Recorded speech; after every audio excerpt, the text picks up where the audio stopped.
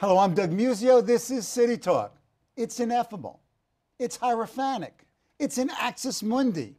It has sacred places and times, faith and doubt, blessings and curses, and joy and elation. It's a road to God. It's baseball.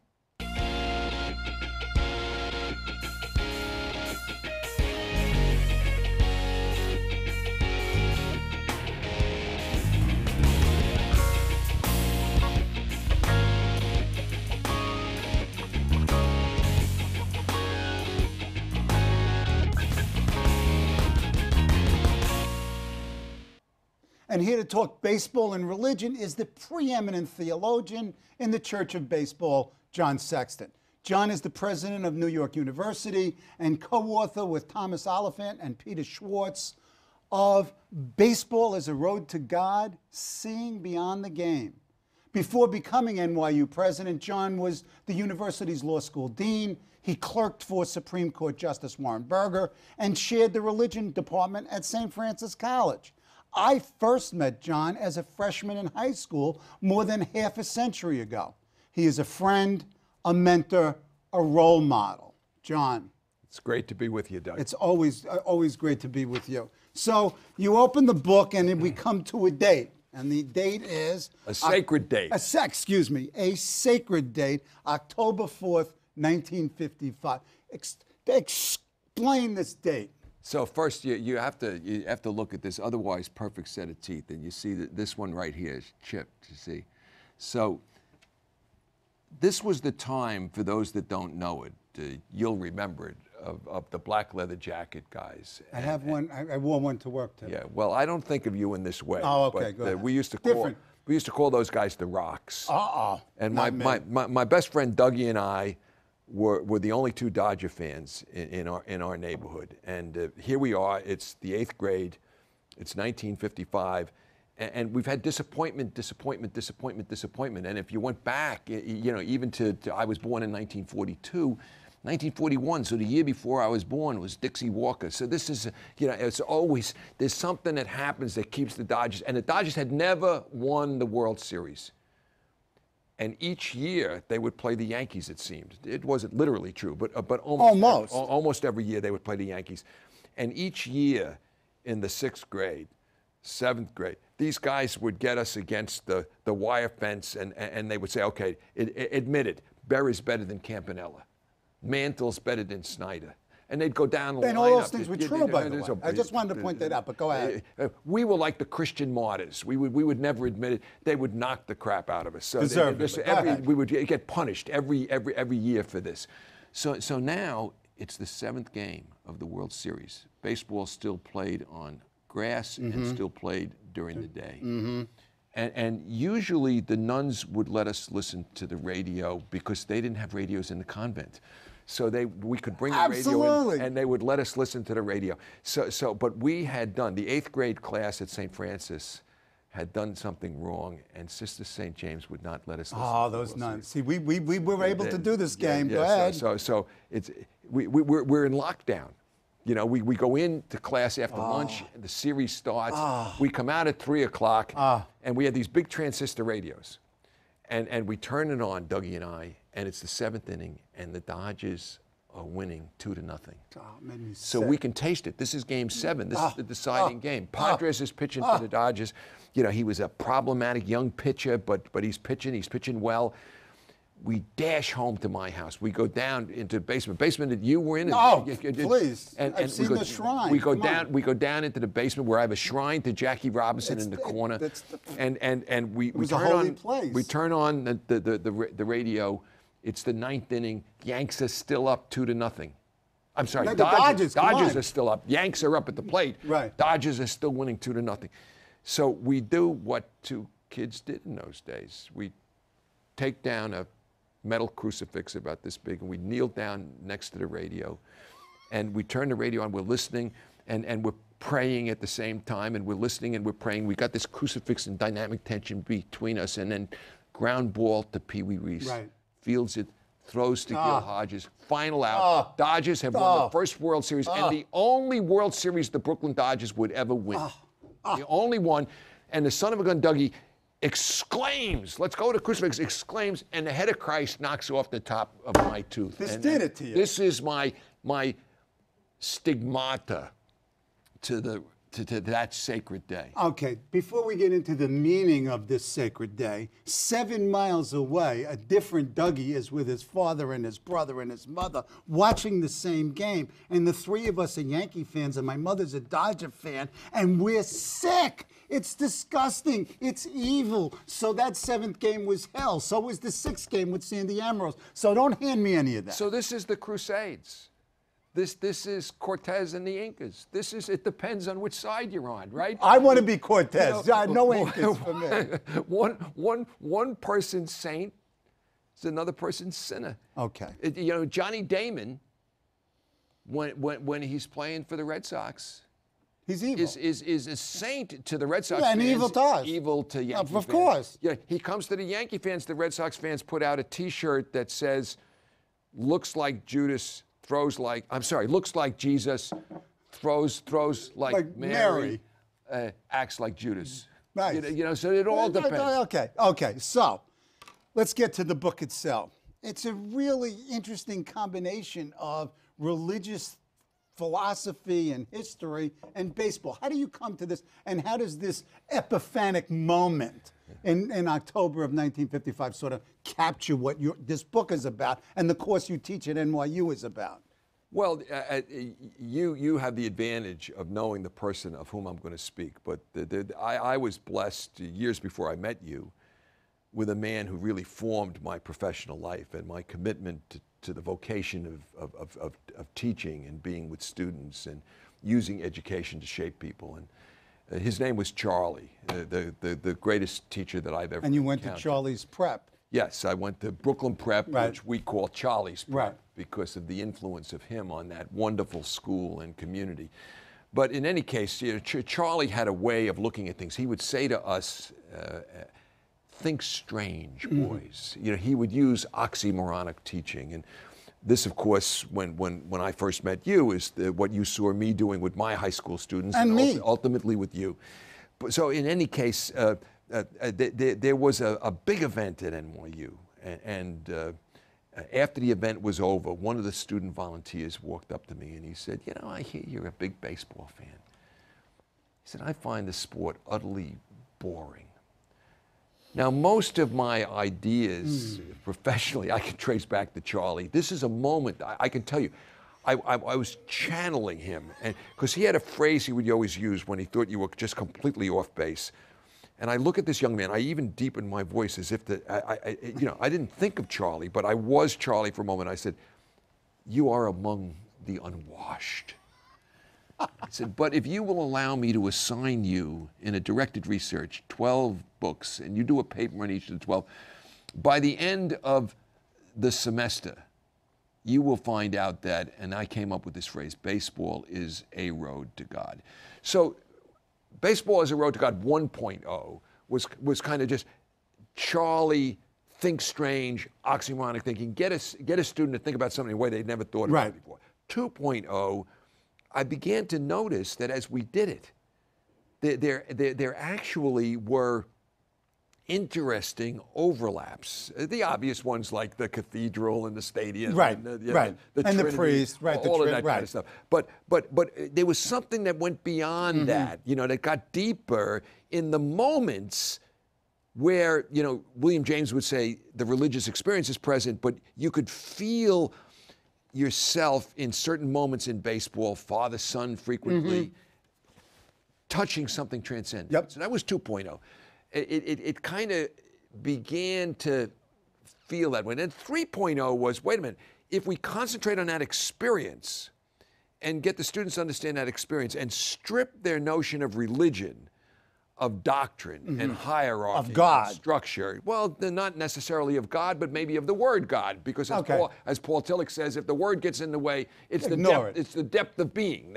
But get to that experience, okay? And maybe students could find through baseball a way of looking at religion differently. Not because I wanted them to become religious. I just wanted them to expand their way of. And then finally, 4.0 which developed kind of towards the end with that one student, but then when 20 were lined up outside my office, I made it a course 12 years ago. 4.0 was, wait a minute, the very slowness of baseball, but the activity that occurs between the lines, the intricacy of it, the fact that a 2-1 count with a runner on base is different from a 2-1 count than the first inning with no one on base. Can we digress for one second? Yeah. One of my pet peeves is you can't watch a Major League Baseball game because there are no silences. You're constantly being entertained. You lose that bit time in between the pitches where all the strategy's going on. I don't like the Major League game. Well, let me tell you something. I was asked not long ago, if Jackie Robinson were to come back today, what would he find most objectionable about the game? And there are the obvious things like the commercialization of it and the steroids and so forth. But one that was on my list that people don't think about is the one you just raised. Professional baseball has now emulated what basketball did 15 years ago. Noise. Using the blaring of noise. So I gave up my season tickets for the Knicks because you couldn't have a conversation with the person sitting next to you. And now it's begun to happen in baseball too. It's horrible. With this noise. But there still is the capacity, if you're an active fan, if you're engaged in a conversation, at least with yourself, but maybe with those that are with you as well, and you can still do that at Yankee Stadium with the person that's sitting next to you and maybe the person sitting next to them, and certainly the person in front and behind. And so what's going to happen on this pitch? Oh, yeah. Should we hit and run here? Right. All those conversations. Oh, yeah. That the more you get away from the finger exercises of understanding the sport and into the deep symphony of it, those are the very skills of the contemplative life, it turns out. Right. And this is something that we're losing in modernity. It's why I go into the Grand Canyon as well as to baseball games. We need to learn more to live slow. So the purpose of the course now is all 4 of those purposes, right up to 4.0. And if the students leave with nothing else, and it's interesting how many of them say that they leave with this, it's the skill of contemplation and noticing the small things. Ooh, talk about some of the words that I used in the beginning that I almost always mispronounced. And how does that relate to baseball? Well, ineffable, hierophany, etc. Go ahead. What does that mean? So what we do is we take tools that I used to use with my students to study the phenomena of religion. So they read things like Mircea Eliade, Rudolf Otto. Oh God, William this is my James. reading list with you too. So the word hierophany is a word that Eliade uses, and it means literally in the Greek the sacred shining through. So when he defines the sacred, I mean, remember, we're studying the phenomena here. We're not being judgmental. Right. No, I get it. So when he defines the sacred, he says the sacred is that which is not profane, and the profane is that which is not sacred. So it's a completely circular and subjective definition. So now take this. I walk through the wonderful vastness of the outback in Australia. And I and my daughter, my son, are with a native Australian guide. Now, the native Australian culture is the oldest continuous civilization in the world, 100,000 years. Their cave paintings predate Altamara by 70, 80,000 years. They can't even be carbon dated. So here's this wonderful guide walking through the outback, this vastness of flat. And suddenly in front of us there arises Uluru, what Westerners call Ayers Rock. This wonderful, everybody's seen at least a picture of this wonderful orange mountain, especially in the sun, as a sunrise or sunset. And there it is, emerging, this monolith out of this outback. To him, this is axis mundi. This is what connects this plane with the transcendent plane. It truly is the pipe through which we move to another dimension. To me, it's a beautiful natural artifact. Now, if we were to have with us a priest, and we were to stop there in the sacredness of that moment for him, and take out some bread and wine, and consecrate it, to us, that moment when the words of consecration were said, as Christians, would be transformative. They suddenly, this bread and wine would become the body and blood of of the Savior.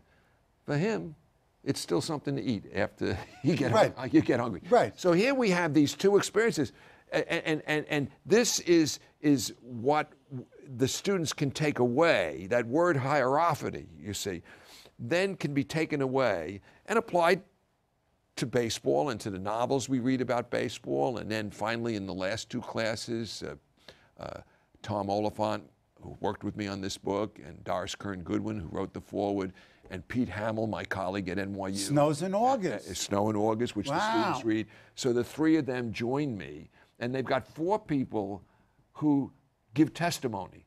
This is what religious communities do, to the faith of the Brooklyn Dodgers. Oh, God. You know? And they see the same dynamic of hierarchy.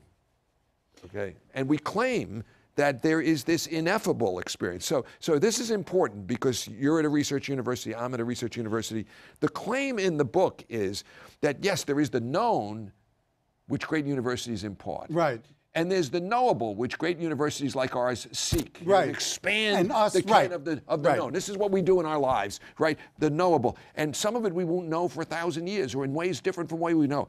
But then there is this third category. Right, That's the claim of the book. The unknowable, which is ineffable. Right. It can't be put in our cognitive. That's the domain of religion and faith.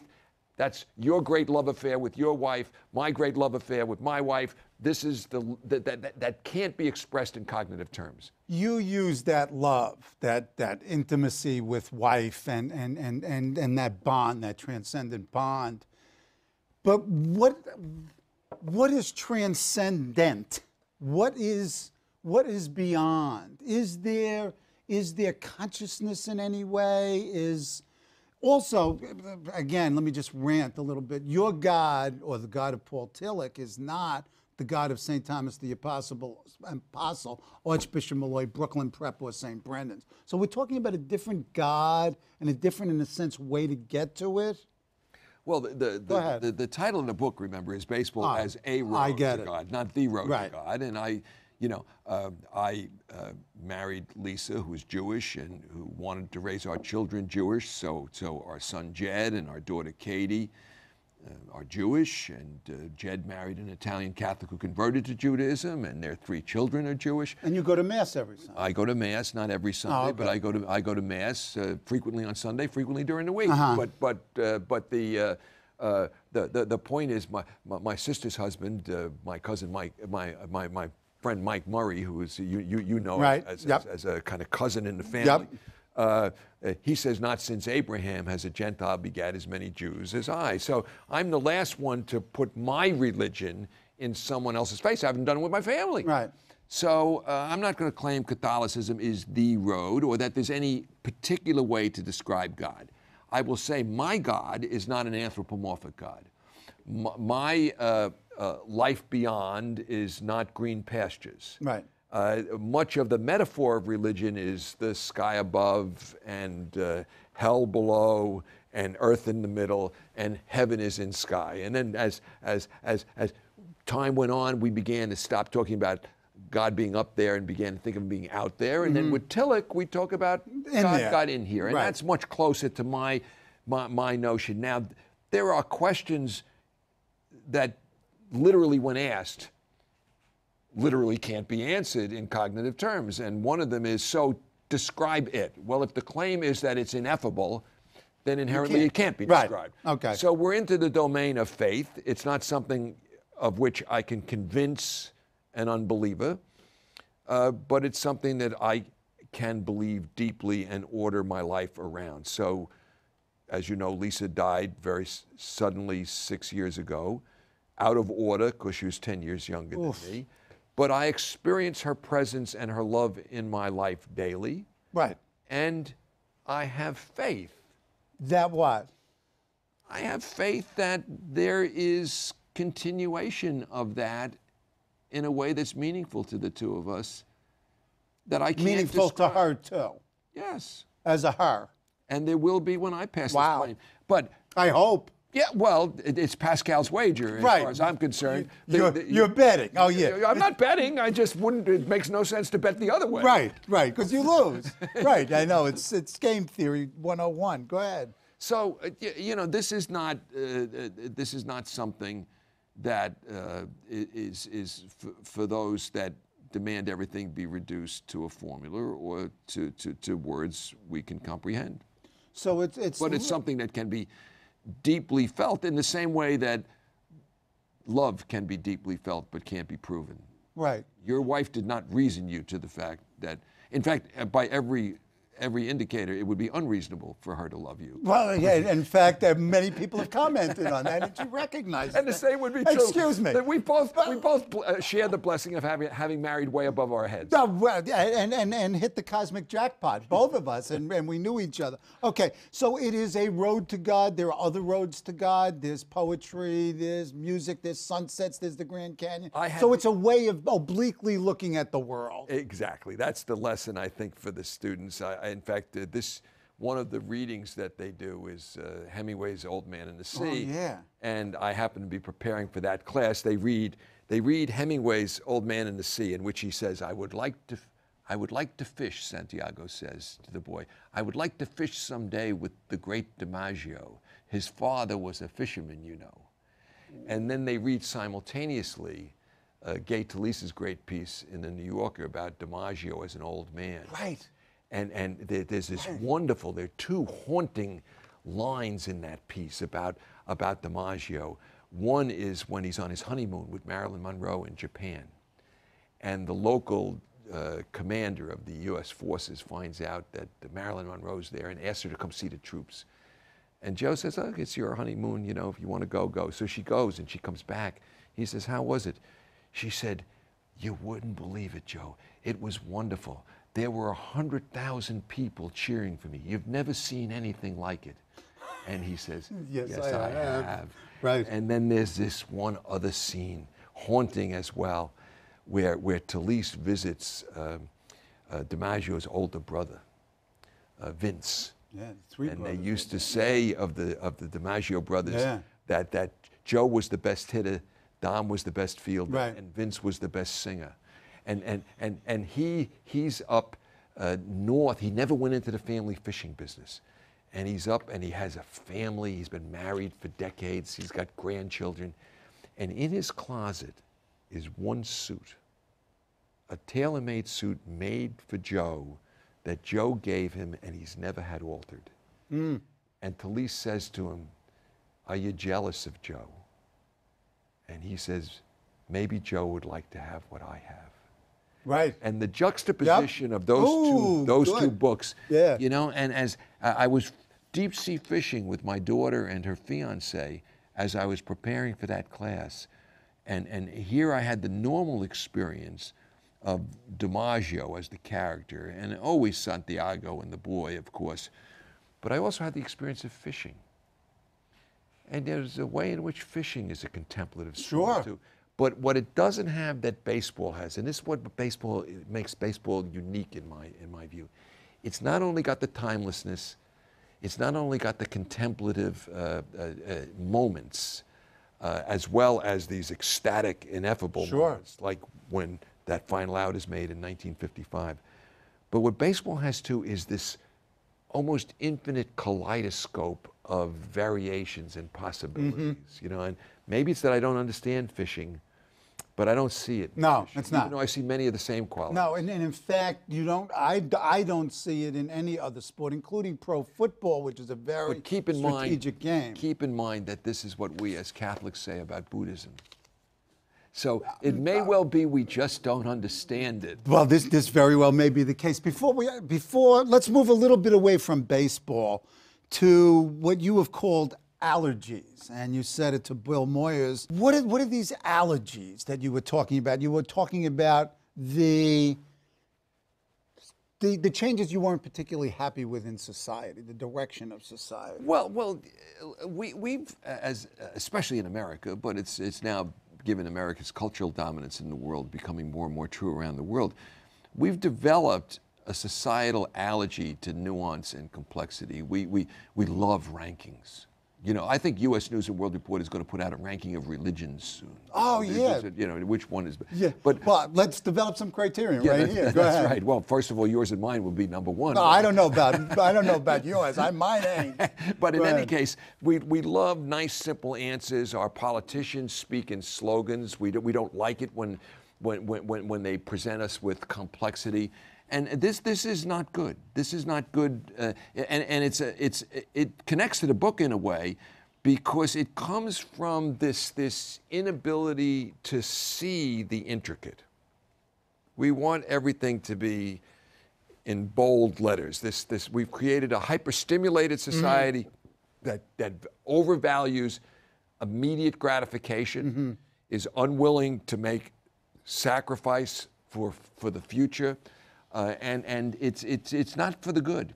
And I think all of us who care about ideas and care about the depthness of humanity have to begin to push back. Yeah, and then you also, in another conversation with on CUNY TV with Richard Hefner, you call the society one of quantification, numerization, and the danger is that not all that is important can be measured, but what we measure becomes important. And this is a dangerous threat to education, because what Charlie gave to me and what ultimately playing him to you, I gave to you, is not quantifiable. Right. Now we're an evidence-based society. I'm not saying do away with evidence. The analogy in baseball would be sabermetrics. Right. Okay. So got to use it. Right. But it's not everything. It ain't the game. You cannot capture Derek Jeter or, God forbid, Jackie Robinson in the statistics only. You can't. Not at all. Oh, John, it's wonderful, always. Great, Doug. Good to see you. My thanks to friend John Sexton for being on the show. Join us next week when my guest will be Michael Moss, Pulitzer Prize winner and author of Salt, Sugar, Fat, How the Food Giants Hooked Us, here on CUNY TV. Excellent, John. Thank you. Thank you.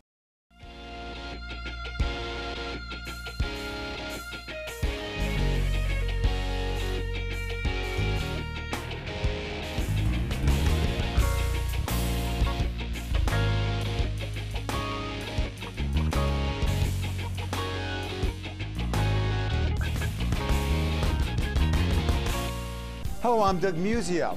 Let us know what you think about this show. You can reach us at CUNY.TV. When you get there, click on the bar that says Contact Us and send your email. Whatever it is. Thanks, no thanks, obnoxious, do it. Send it.